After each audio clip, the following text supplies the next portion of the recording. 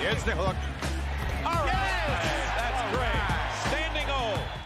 Good control, good footwork on the step away. Hey, Orlando. Oh, look at this guy. That is a strong move by Banchero. 6'10", 250.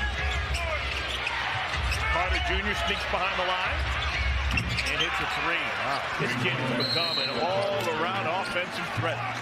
Man up and play Banchero. Banchero settles for a 16-footer and hits it. Guys making moves that I haven't seen him make before, like Wendell Carter Jr. with the head fakes and the hesitation with his dribbles. Yeah. Oh, there's some progress for Orlando. Markelle Fultz, ball stops with him. Contested 2 for Fultz. Probably that attribute is a part of what made him the #1 pick. Gary Harris gets inside, has to throw it in with his left hand. Oh, man.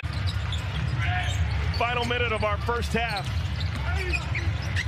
Banchero, stronger than 10 rows of onions. With Bill Laimbeer as your head coach. I'll take Minutia for 400, please. Loose ball picked up by Dennis Smith.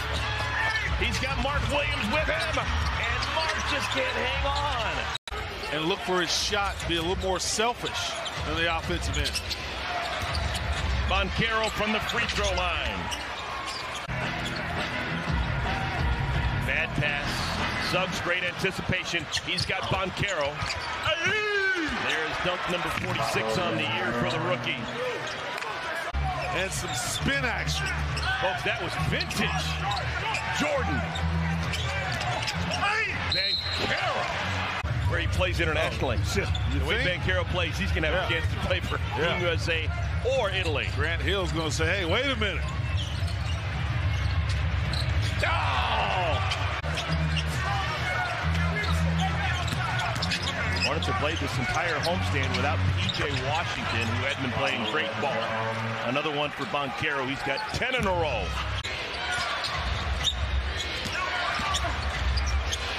Come on. Oh, my goodness. Second most on the team behind the 23 of Kelly Oubre. Banchero. Most of his buckets have come in the paint. Kelly, the rip away.